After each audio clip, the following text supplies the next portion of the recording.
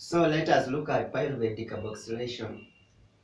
So what is pyruvate decarboxylation? Pyruvate decarboxylation refers to not just pyruvate decarboxylation. I want us to look at the meaning of decarboxylation. So decarboxylation is the removal of a carboxyl group from a carboxylic acid, and in the process carbon dioxide is kicked out. So let me give you an example of decarboxylation. So I want to give you an example of decarboxylation of an amino acid.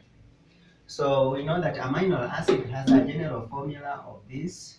It has an amino group, a central carbon, our functional group, our carboxyl group, and a hydrogen atom. So decarboxylation of an amino acid takes place in presence of a decarboxylase pyridoxal phosphate. This is an enzyme, decarboxylase pyridoxal phosphate.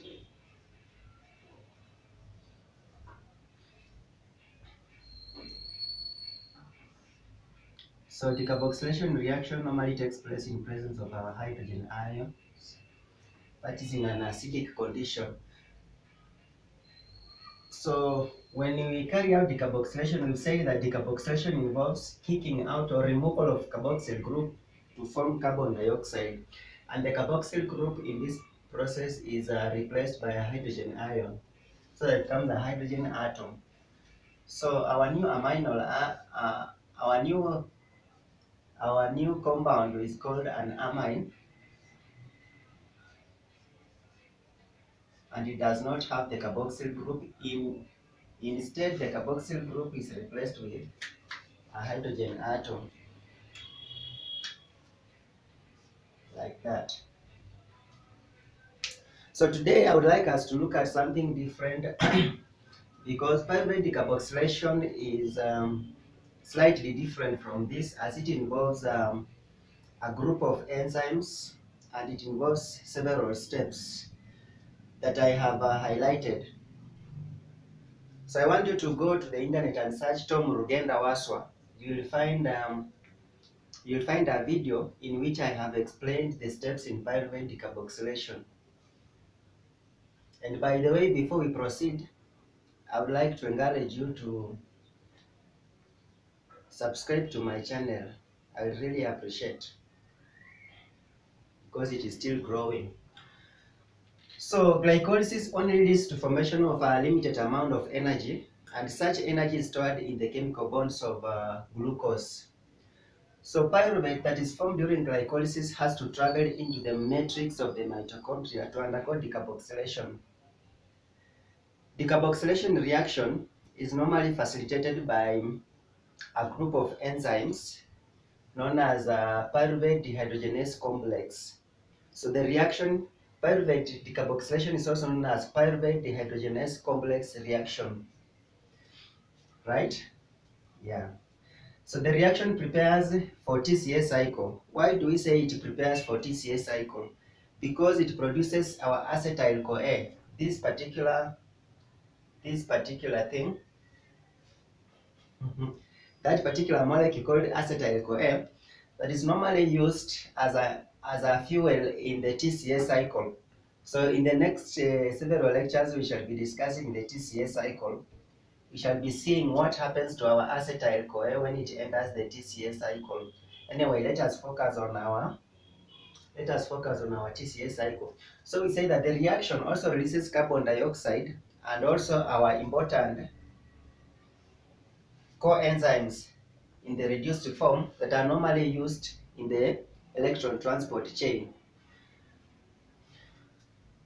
So I want us to look at the enzymes of pyruvate dehydrogenase complex.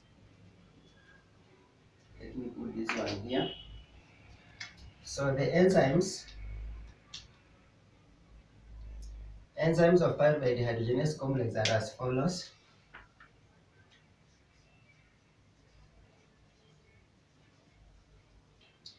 Enzymes of Pyruvate Dehydrogenase complex.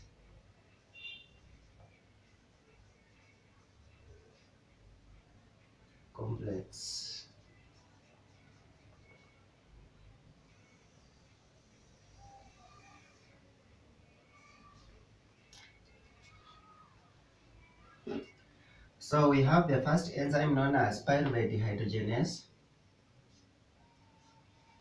Let me use black. So we have an enzyme called pyruvate dehydrogenase.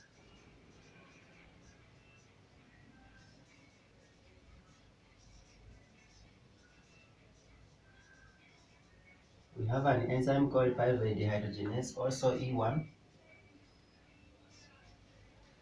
So the role of this enzyme is to catalyze redox decarboxylation. It catalyzes redox decarboxylation.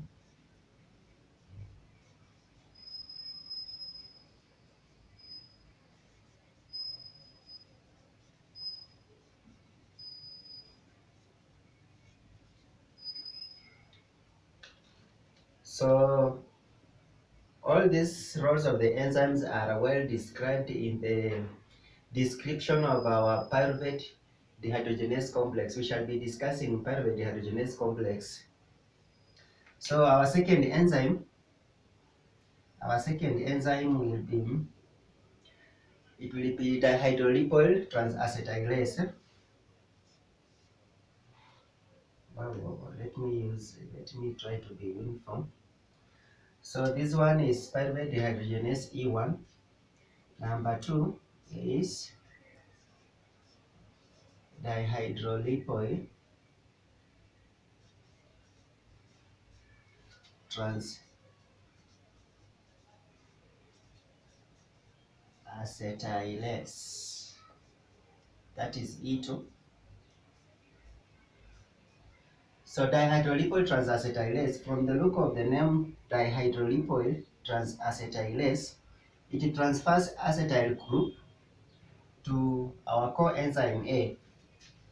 So that is its function, transfers acetyl group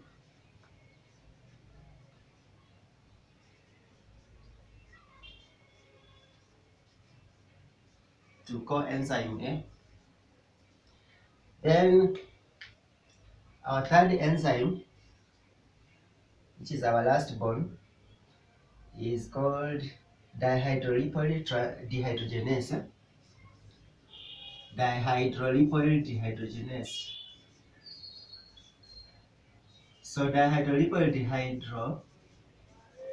dehydrogenase, the role of dihydrolipoyl dehydrogenase is it reforms oxidized version of lipoamide. It reforms oxidized version of lipoamide.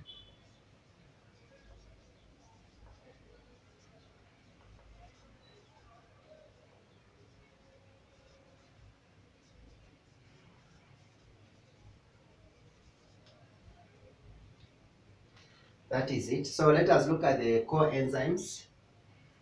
So those are enzymes of pyruvate dehydrogenase complex. So this one, it catalyzes redox decarboxylation, which we can easily explain this through the steps of pyruvate decarboxylation. So the video is already uploaded. You can go through the steps in pyruvate decarboxylation. So let us look at the coenzymes involved.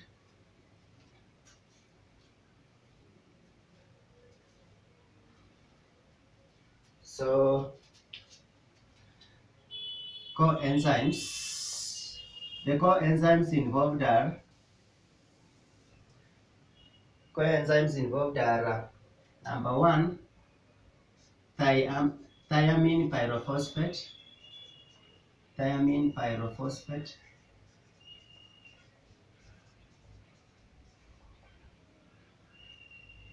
lipoic acid,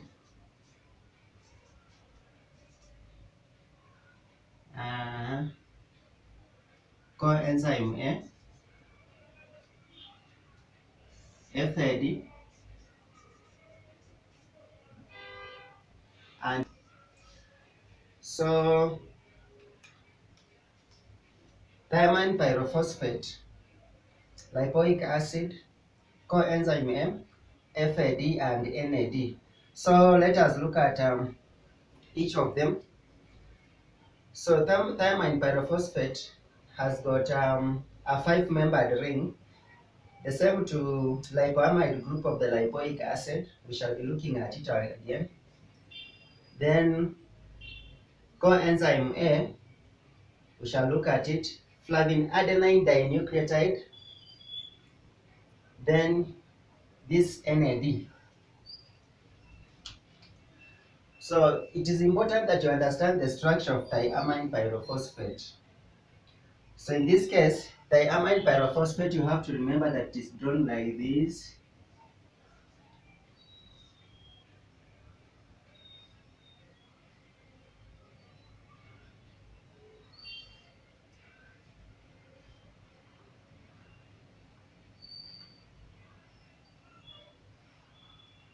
So this is our R1 and this is our R2.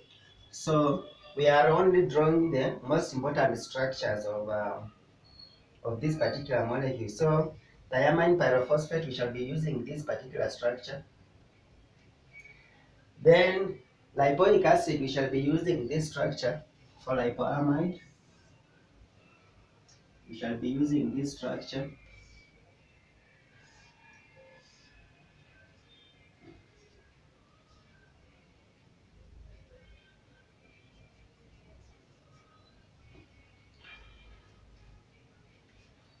So this one is the most important structure, where we have our disulfide bond that is normally used to transfer the electrons. So this is a very, very important part that we shall also be focusing on. Then the rest, you will really understand them. Then I want also you to know that I want you to know the order in which they react. I have come up with a mnemonic for the same. So for you to remember the order in which these particular molecules react, I want you to remember TLC fan. Without you, this is thiamine pyrophosphate in adenine dinucleotide, that is FAD, then NAD plus. This is an NAD plus. So thank you very much.